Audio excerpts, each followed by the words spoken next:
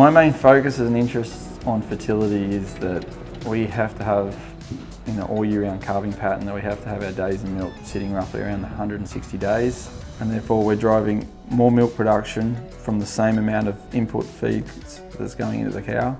So therefore we're doing, virtually from us, we're doing less to get more. And the fresher the herd is, it just drives more milk, which drives more profit.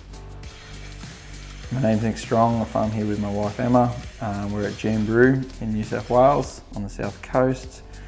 We have 450 Holsteins that we calve all year round, and yeah, we currently have 2 herds. We have a fresh herd and a pregnant herd. The biggest changes when I took over from the farm in fertility ways was that we had to reduce the number of cows that were causing lag times, even though we calve all year round. But we couldn't make cows that were going to cause the problems, because then those daughters are going to have the same issues. Still going to have them in the dry cow paddock for 6 months. We're still feeding them, so for us it's very important that they're still very efficient. The things that drive our fertility on this farm is that, obviously one, it sounds very simple, but it's the data. We're looking at the data constantly. Even keeping an eye on like bull fertility on our farm. So after so many like matings and that, we're keeping records of the bull's percentage and fertility rates. We use veterinary data as well. They're here once a month without fail. They give us a target range in every key performance. And we also train heat detection in our farm. So just not our AI technicians, not even the staff at the pregnant farm, they also have an understanding what heat detection is, and that every cow that is on heat has to be marked. The main technicians have to know about it, and everything gets recorded.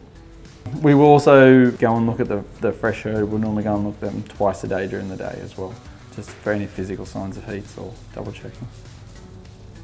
Culling as a main performance for us in our herd is very important. Any cow that's not performing, any cow over 5 matings, we'll look at their key PI in the herd, or if it's a recurring problem from last season, then yes, they are culled, and we're trying to cull out that effect from like lines of fertility that way. So. The enthusiasm to keep this up day in, day out in an all year round calving pattern is probably learning from past mistakes and trying that when you do get relaxed, the time frame that it takes to rectify this problem is probably 18 months. And knowing what that does to the bottom line is the thing that makes you want to do it every day. And that's the thing that's installed even into our staff and understanding, because it affects their jobs as well. Main advice that I can give to someone is probably don't be afraid that you feel not as comfortable in certain aspects of it. Get outside help, or get outside help to come in and do certain things, like for a time benefit, but just get outside help. It's just a major factor, fertility, and it drives profit.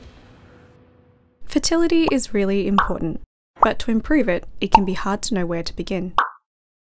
We think a great place to start is by attending an in-charge fertility workshop, or by working with a Repo Right advisor. To find one near you, click the link in this video.